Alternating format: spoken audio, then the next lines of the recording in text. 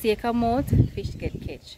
Shh, don't use your mouth too much. And also sometimes it means stop minding other people's business. Sake a mouth, fish get catch. I know you want it, make my love you are the body where you have, make my love you. Welcome to the channel, and today I'll be telling you 5 more Jamaican proverbs and their meanings. Now, the first Jamaican proverb is sake a mouth, fish get catch.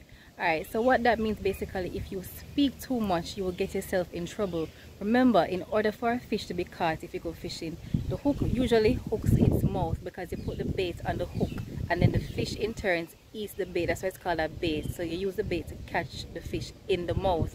So that means if you use your mouth, you will get caught. And usually when you get caught, you'll get into trouble.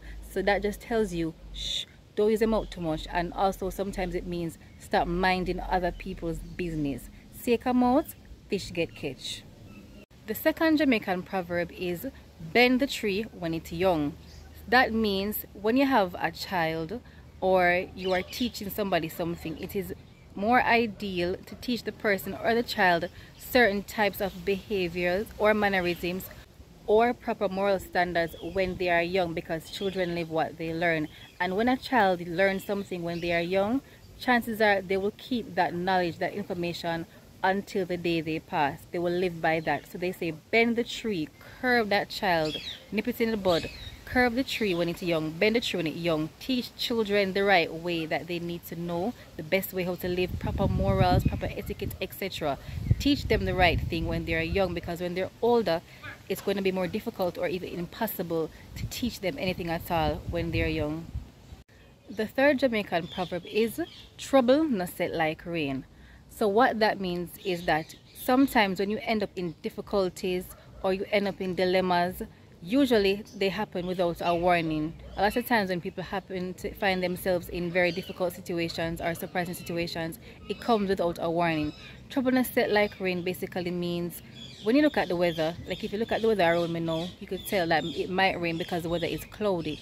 Usually when it's about to rain, you'll get a warning. The sun goes down, the time gets cooler, the time gets darker, you see more clouds, the clouds look dark.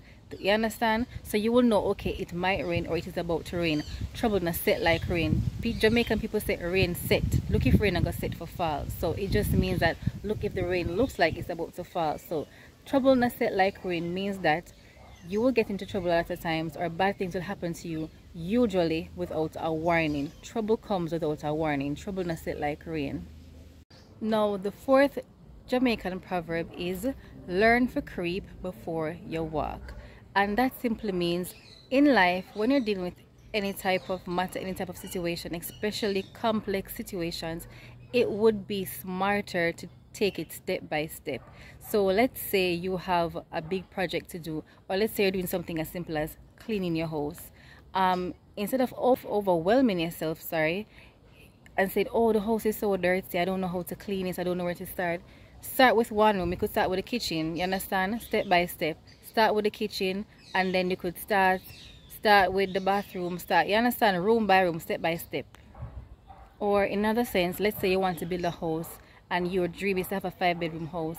It wouldn't be wise to start off with this big whole house. What would be wise is if you started with one room, move into the one room, and then take it step by step. A lot of people, when they're building houses, some of them take out a loan, some of them are trying to stop paying rent and trying to transition from rent to ownership. So if you want to transition from rent to ownership, if you want to come out of that situation sooner than later, it would be wiser to probably start with one room, move in, and then after you've made yourself comfortable, then you go ahead and then do this big building, right? So they say learn to creep before you walk. That's kind of what it means.